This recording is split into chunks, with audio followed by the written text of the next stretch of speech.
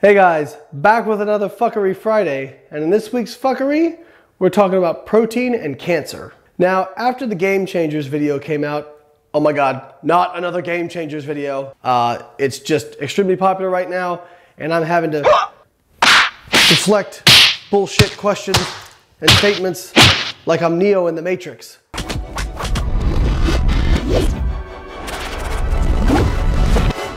I was in a discussion with Dr. Garth Davis on Instagram. Now, I generally like Garth. Him and I have had good engagements. Usually when I was shitting on dumb statements from keto zealots and carnivore zealots, Garth would give me a lot of praise, which is nice.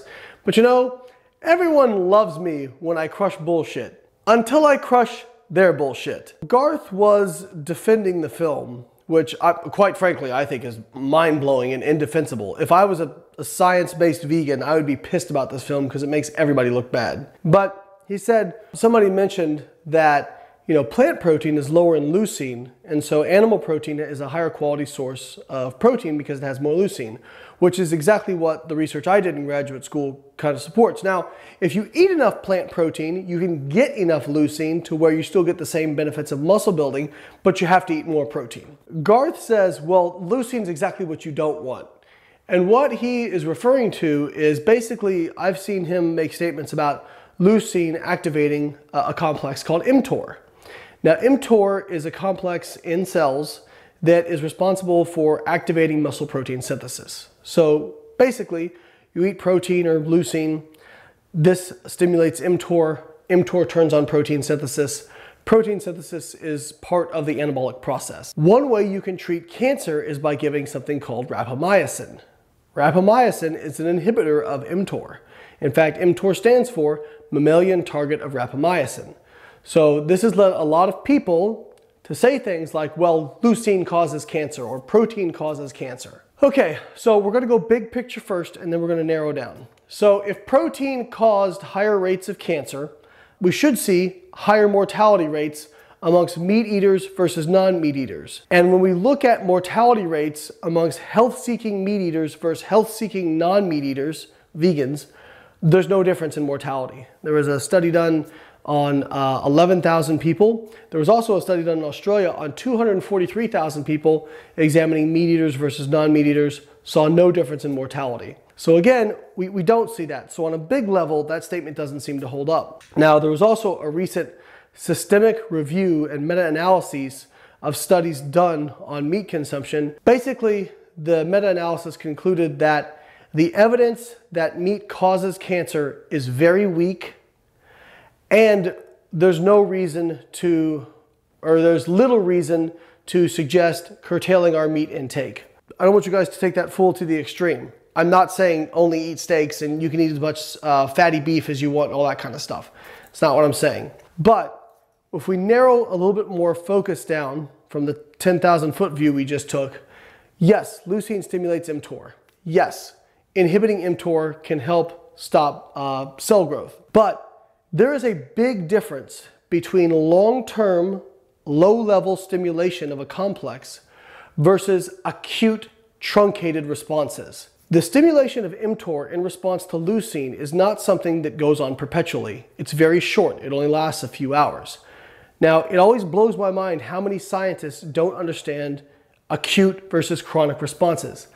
Let me give you a perfect example of this. We all know that inflammation, free radicals, high blood pressure, and elevated heart rates are really bad for you. They're linked to disease. Guess what happens when you work out? You have high inflammation, high reactive oxygen species, elevated blood pressure, and elevated heart rate. So if I didn't give you any more information about exercise and you had no knowledge of what exercise actually did, you would say, well, that's a really bad thing, don't do that. But what does exercise do over the long term? Lowers blood pressure, lowers inflammation, lowers free radicals, lowers heart rate. You can't look at a short-term response and assume that the long-term response will be the same.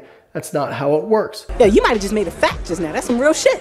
Let me also give you another example with mTOR specifically. Guess what also drastically increases mTOR activity for a really long period of time, much longer than leucine? Resistance training. resistance training can elevate mTOR for like 4 to 48 hours. If mTOR is causing cancer, if these responses are causing cancer, then resistance training should cause way more cancer than protein intake. But we don't see that. Resistance training is associated with lower mortality, and that's because you can't just look at one pathway and draw conclusions. It is the overall breakdown of an overall lifestyle that makes the difference. That is why you see associations between heart disease and inflammation with higher calorie, fatty cuts of meat, but you don't see that with people who consume lean cuts of meat.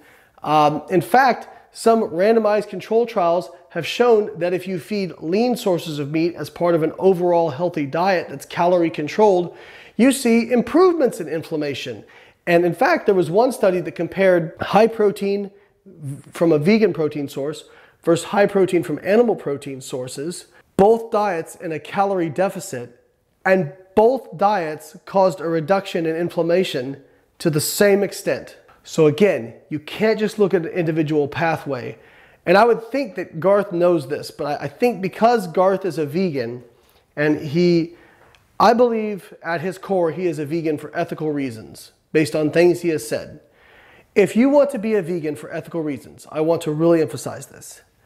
That is fine.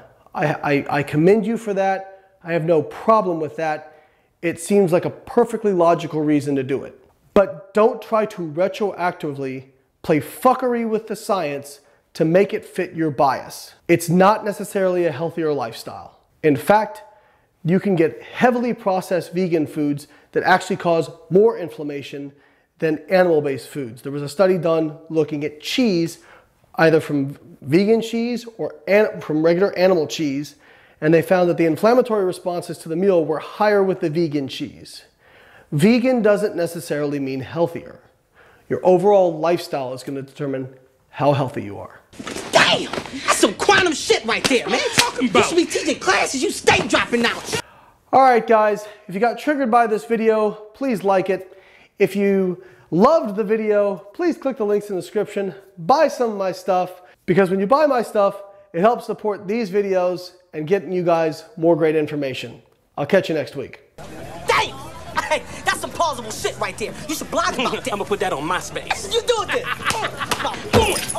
Hey guys, thanks for watching my video. If you like these videos, please click the links in the description to check out some of my educational books where you can learn more about fat loss and contest prep.